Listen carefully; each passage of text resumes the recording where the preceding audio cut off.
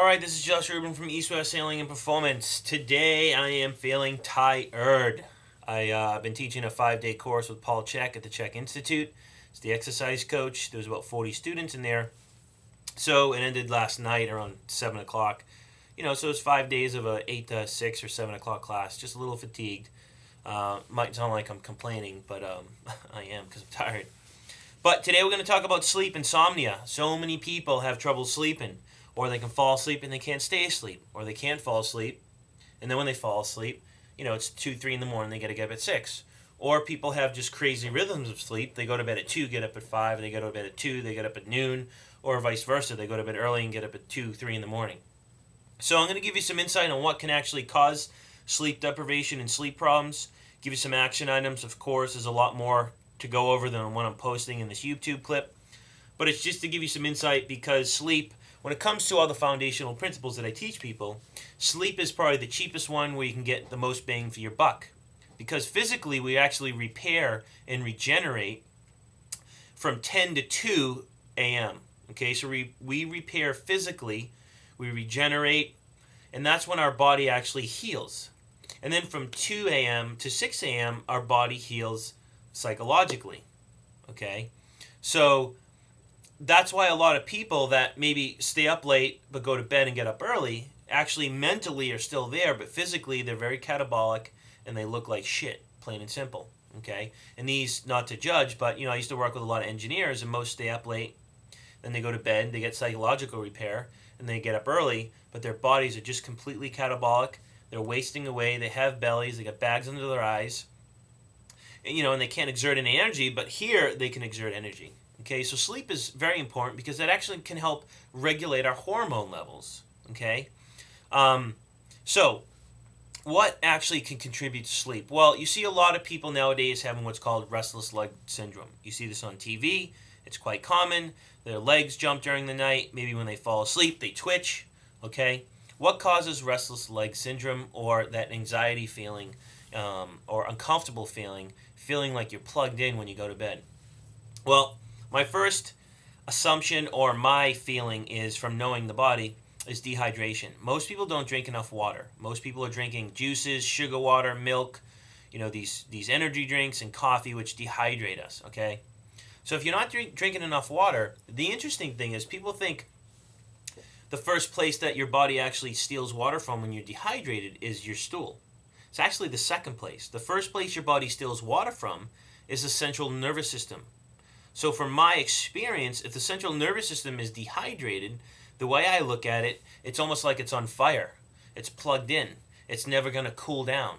Okay?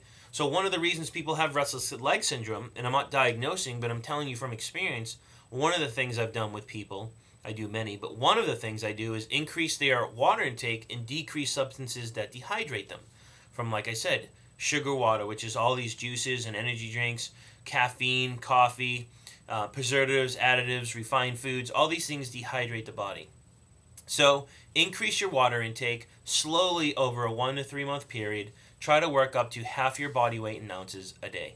Okay. Another thing is detoxification with the nervous system.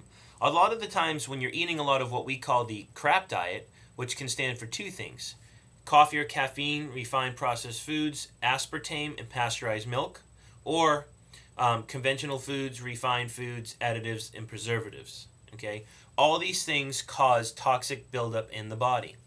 And when the body needs to detoxify it, the nervous system can leach certain nutrients that wake it up, in a sense. So if your body's detoxifying for any reason, whether you start eating organic food, or you go to Bikram yoga, or you go to sauna, or you're doing a cleanse, the reason why you might have trouble sleeping is because your body's detoxifying. And a lot of these substances are, they affect the nervous system. If you look at most pesticides, they're neurotoxins. They affect the nervous system of animals and bugs. So of course they're going to affect the nervous system in you, and when you detox from them, they can actually shock your nervous system and keep you up. So that's another reason. Another reason that people have trouble sleep is altered cortisol levels in the body. Typically cortisol levels, which is an awakening hormone, goes up around 6 to 9 a.m., okay, starts to level off around noon, and then starts to go down, and from 6 to 9 completely levels off. And then from 9 to 10, all your repair and regeneration hormones come up. Okay? So how do you get altered cortisol or circadian rhythms? Well, this can happen from altered food intake, altered sleep patterns, altered food quality and quantity, stress from financial reasons or emotional reasons.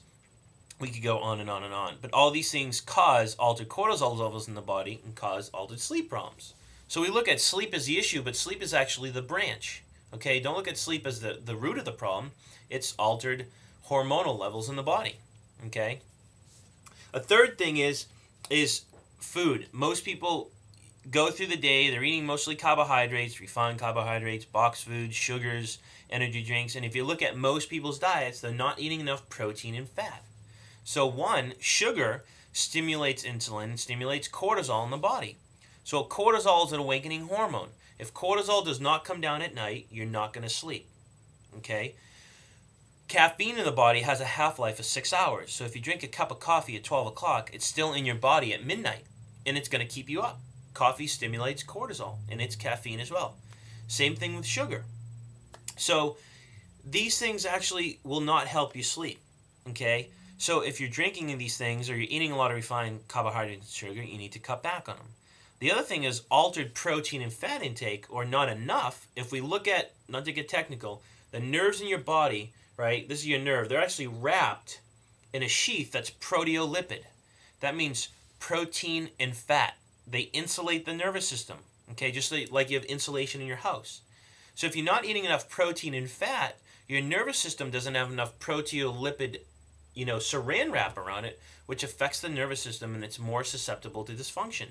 So from my perspective, what I do from an Eastern philosophy is I look at it, fat is very grounding. It pulls you down, it's heavy.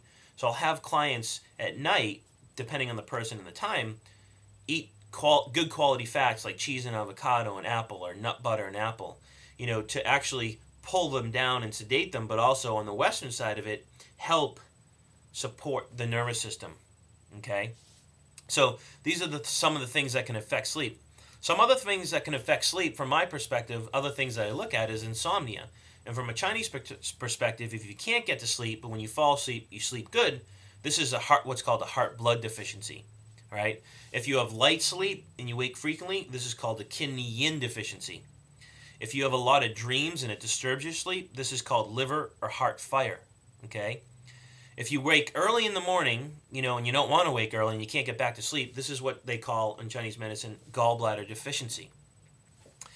If you're sleepy after eating, this is called a spleen deficiency. We could keep going on and on and on. But the bottom line is, what I'm saying is, beside working with your practitioner, I always refer to a Chinese medicine practitioner for herbs as well as acupuncture to help on the Eastern side of it. Okay, because what we're really trying to do is balance out yin and yang in the body, balance out the chemicals.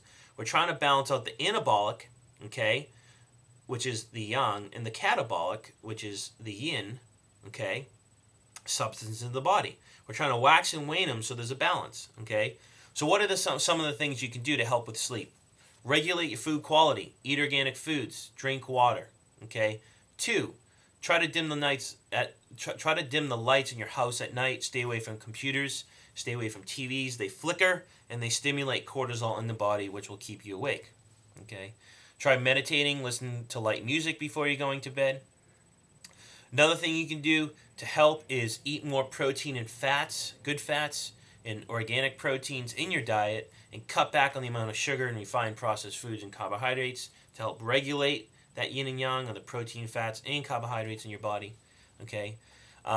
Another thing you do is get your adrenal glands checked to see what your cortisol rhythms are, so you can help regulate it with certain herbs like rhodiola and licorice root, as well as other bioidentical hormones. We could keep going on, but here at East West Healing, we pretty much individualize why someone's having trouble sleeping. So hopefully we have enlightened you. If you want to learn more information, please go to our website at eastwesthealing.com, or feel free to give us a call to set up a free consultation or learn more about our company and what we do. Thank you.